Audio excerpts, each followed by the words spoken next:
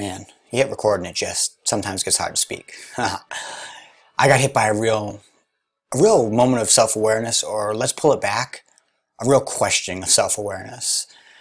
And yeah, I hate it as much as I love it. There's nothing that can be more unsettling than unsurety, lack of confidence. I'm listening to Garry Vees' latest episode. Let me find out the name. The Best Life is a Practical One.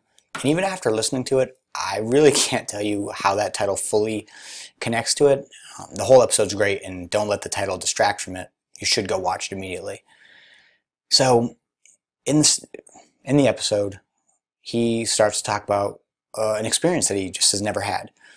He's in a Cuban meeting with maybe 10 other people, all high-end CEOs, as well as the president of Cuba. And they're all trying to, move forward and progress. And he found himself not speaking. And then he says 99.99999% of the time, I have something to add value and I'm in a position to where I can say it. And at that moment, I had stopped and my mind just rushed with, I can't think of a time where I spoke where I didn't fully believe that I had real value to add to that conversation.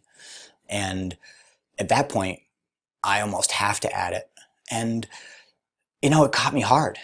And I think one of the real truths about self-awareness is there's two levels. There's personal self-awareness, and then there's the external self-awareness. So seeing what you're seeing from inside and your internal measurements when you question it.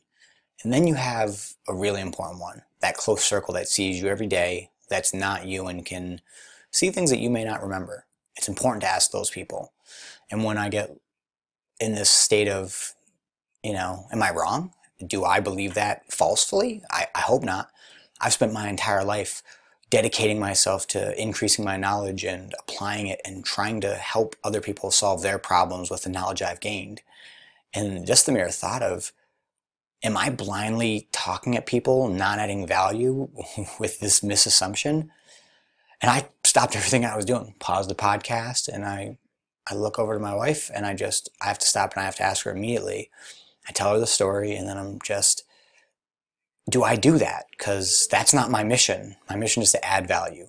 I don't want to talk to be heard. I only enjoy speaking because I help people in the process.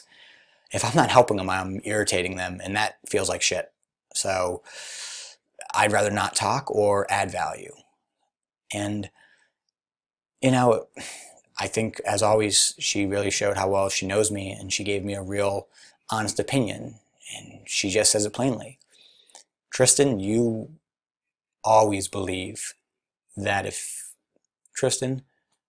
you're adding to a conversation or trying to solve a problem, you believe with every fiber of your being that you have value to add.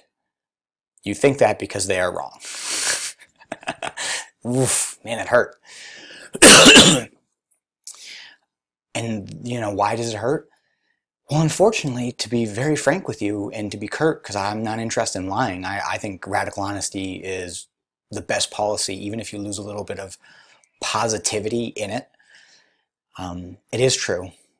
I walk around this world constantly hearing people talk about their life situation or what's in their way. And I'll put every part of my mind, body, spirit, and whole being into trying to give them the best answer. I've felt horrible pains and struggles, and I don't like them, and I would never wish them on anyone. So when I have an answer, it's all consuming. I'm just a filter. I need to let them know. And because of that, the messenger is not great.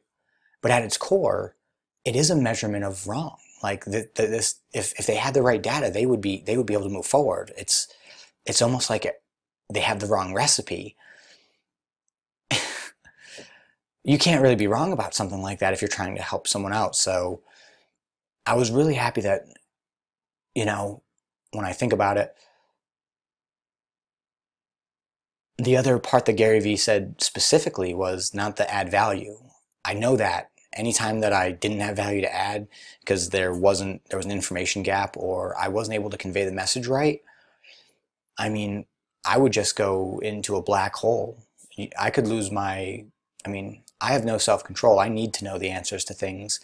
And when I believe I have it and someone has a problem and I'm giving them that information, if they can seed any form of doubt, regardless of their education or their knowledge or even their right to speak on it, if there is a seed of doubt in there, I won't quit till I figure out where it was and what it is, and then what's the problem there and how to solve it and what's the easiest way. That's what I was built for. It's almost my purpose in life, it seems like at times. I'm really only interested in that, and it's only really useful if it's being applied to human beings, as silly as that sounds. And that means I've got to be in the right position. I know I'm adding value. I've got nothing but confidence in that. I know I'm also not always doing the best job of conveying it. That's why I'm putting in a lot of practice. A lot of practice. Every video, every day, every conversation, anyone I talk to. It's all practice. There's an abundance of opportunity out there. We don't lack opportunity. We lack practice, patience, and a little bit of practicality. Or a lot of practicality. That seems to be the strangest thing for me. What I want to do doesn't seem practical. I want to find people who are trying to better themselves and really dedicate everything that my mind can generate in its creativity and its knowledge base and its ability to run concepts and apply that to their circumstance. I love the idea of finding someone who's like, look, I think I've done everything I can to min-max myself. What's left? And then I attack that puzzle furiously with a undetermined focus and no care and no holding on to anything that is currently in the way. It's only about the solution and then progressing forward. I don't even know what an excuse is. We just have to find the next answer. It's as simple as that. So here I am, confident that when I'm speaking, I know I'm adding value. However, also confident of two other things. I definitely need more practice because I've probably missed a couple of opportunities not conveying the message at either the right time, the right words, or maybe just not the right amount of confidence. And then the other one is the position. Yeah, it's awareness. I mean, everyone, from Grant Cardone to Garry Vees, there's no one who is not saying that you have to get attention. It's as simple as that. So here I am, talking to you, looking for your attention, looking to add value, really looking to make a difference. Not really in my life. I seem to be happy, no matter what my circumstances are. I'm also incredibly unsatisfied, and that's what I'm trying to solve. And I believe I'll be satisfied when I can help other people get where they want to be. I don't know why that is the way it is or what it is about me, but now that I know it, it's what I'm doing and it's what I'm about, and nothing is going to get in my way. And I'm very excited. And I hope you are too. We're all going to crush it. I will accept nothing less. So, thank you guys so much for joining me. Garry Vees, you said 14,000 no's out of 14,001. Man. Fuck it. Thanks for giving me the numbers, I guess. I'm never going to be able to keep track, but I will swing and swing and swing. I know factually I can add value to anyone I meet. And specifically, man, the way you live your conscious experience and the way you speak to your internal mechanisms. I have so much to say and I've thought so much about it. And living with adult ADHD and really understanding a lack of impulse control and having many minds running at once with no real context or control, and just sometimes just living in the back seat of this mind, trying to steer it to greatness. But only one hand, and I definitely lose control all the time. That doesn't matter, because I'm still moving forward. I'm not going anywhere, and I'm going to keep going. So, let's go. Let's go.